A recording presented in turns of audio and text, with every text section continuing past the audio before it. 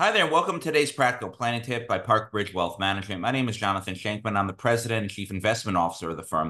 And before I jump into today's planning tip, let's first discuss this wonderful cuckoos from Gourmet Glot in the Five Towns. I'll do a taste test, so just bear with me. Oh, wow. Look at that chocolate to dough ratio. Amazing.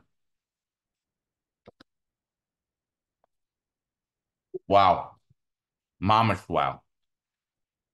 Phenomenal chocolate to dough ratio, as I said, unbelievable freshness. And this is totally Five-Town style.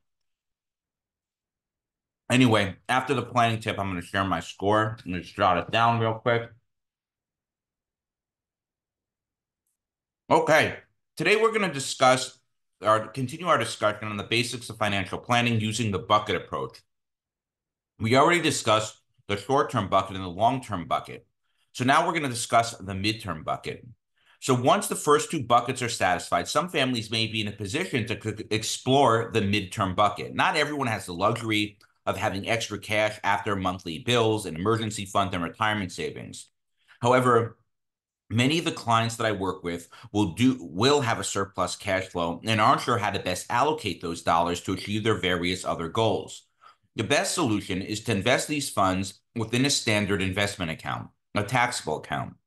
This account may be held individually, jointly, or within a trust. However, the common theme is that unlike a retirement account, there likely won't be any favorable tax treatment, so the money should be invested in a more tax-efficient manner. And I could go on and on at length discussing how to invest money efficiently within a taxable account, but that is a conversation for another time.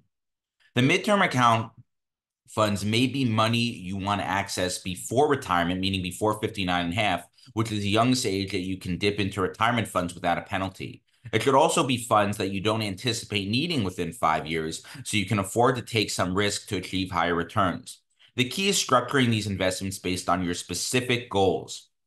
Perhaps you want these funds to provide you the flexibility to work part-time 10 years before your full retirement. Some clients plan to buy a vacation home and are investing towards that goal. Others want to leave just a bigger nest egg to their beneficiaries. There are an infinite number of options for how to position this money based on one's objectives. The one universal strategy that I emphasize with my clients is to automate the money going into this account. This means determining how much money you can afford to contribute every month and having those funds automatically moved from your checking account to be invested in this account.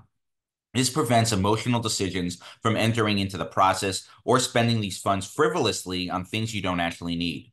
The amount you automatically deposit can always be modified, but it's important to get started today. And now what you've all been waiting for, the Gourmet Glot Cocoa score, which is an astonishing 9.2 out of 10. Next time you're in the Five Towns, swing by Gourmet Glot and pick up a chocolate cocoa. You will not be disappointed. And with that, I hope you found this practical planning tip helpful. Until next time, stay prudent, practical, and don't forget to plan ahead.